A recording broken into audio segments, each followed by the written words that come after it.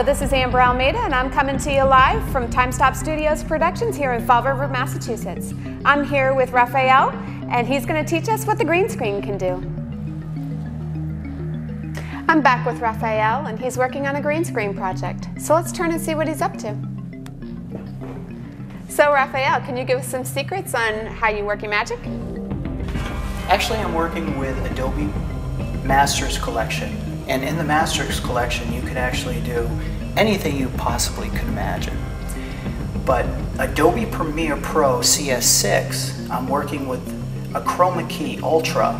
And what that does is, like in the Matrix, you can remove the green screen and put pretty much any background that you can possibly imagine. So let's just see what it can do.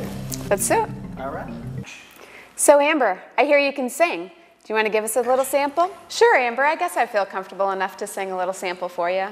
My favorite one, a cappella, is Amazing Grace. That's way back from my childhood, so I hope you like it. Amazing grace, how sweet the sound that saved a wretch like me. I once was lost, but now I am found. Was blind, but now I see. That's it.